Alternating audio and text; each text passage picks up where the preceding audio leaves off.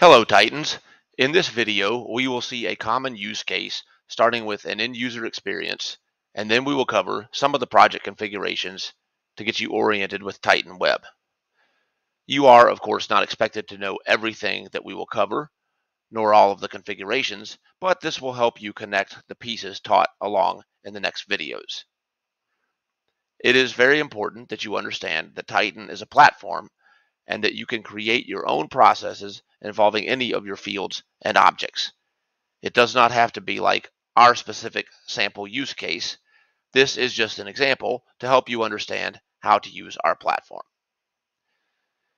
The use case we are going to see is a login protected portal, allowing contacts to log in using their email, get a one-time verification code, and then manage cases and their details. I will log in here with my email.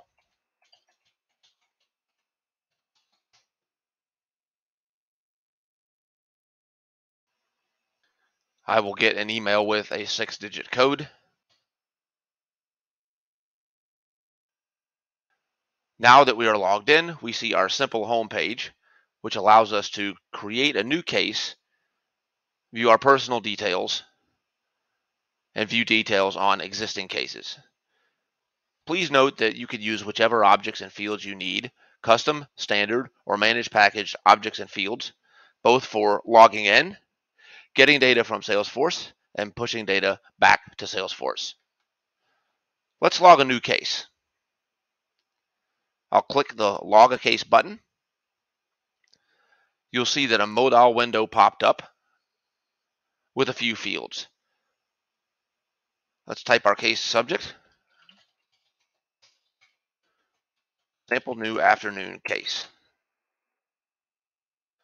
I'll pick a case type of billing. Notice that when I picked this case type, nothing changed. The layout remained the same. However, if I were to select the case type technical support, additional fields appear.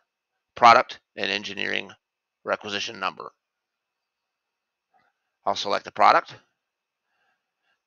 and enter a sample engineering requisition number, and we'll put in a description.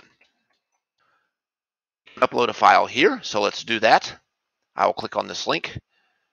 I'll select a file from my desktop. I'll now click Submit. When I click Submit, a new case will be created with the information that we've entered. A file will be uploaded and associated to that case, and the case will be associated with our logged in contact and that contact's account.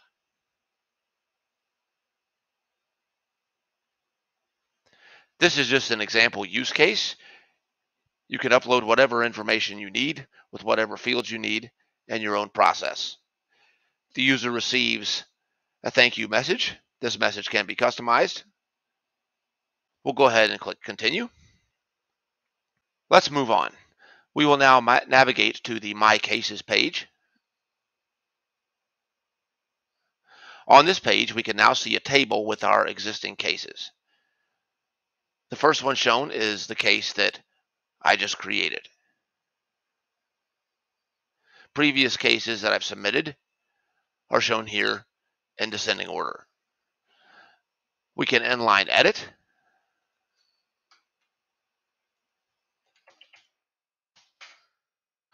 We can search for our cases.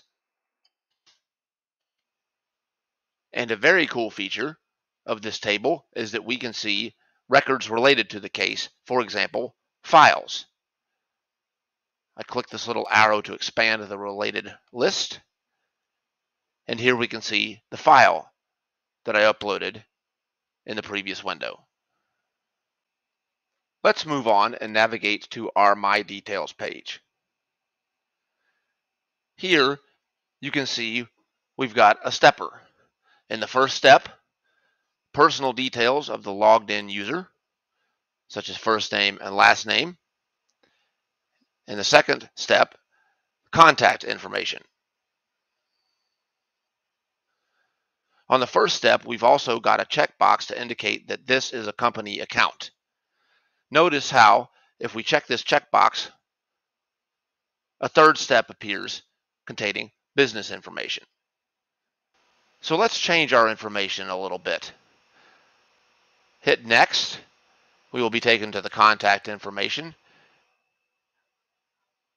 Let's update the email. Hit next again. We'll be taken to the business information, where again we can make needed updates.